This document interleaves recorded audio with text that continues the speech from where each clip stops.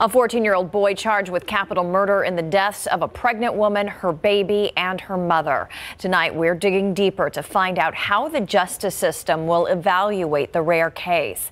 The Night Team's Patty Santos talks to the chief juvenile probation officer about the several ways this case could be prosecuted. The family of the mother and pregnant daughter killed wants the 14-year-old charged with their murders to pay with his life. Death penalty for me. I don't care how old he is, because he didn't touch his heart.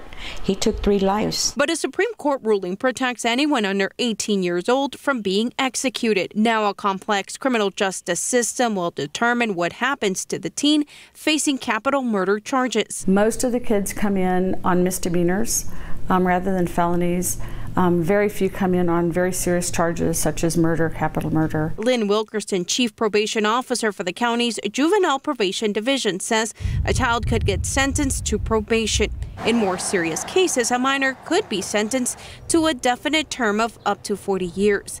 In those cases, the juvenile would serve time in the system until they turn 19, when they would be transferred to the adult system. The other option is what's called certifying transfer, where a child can be certified as an adult. The court would look at the minor's maturity and sophistication at the time of the crime and consider public safety. The court looks at the history, the previous history of the child. The court looks at whether keeping the child in the juvenile system would provide adequate protection for the public, or whether transferring to the adult system would be more protective. In an adult trial, the minor would go straight into an adult prison.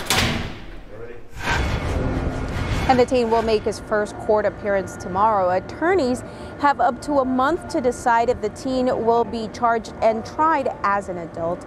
And Wilkerson tells us the victim's family will also have a say through this process. Steve?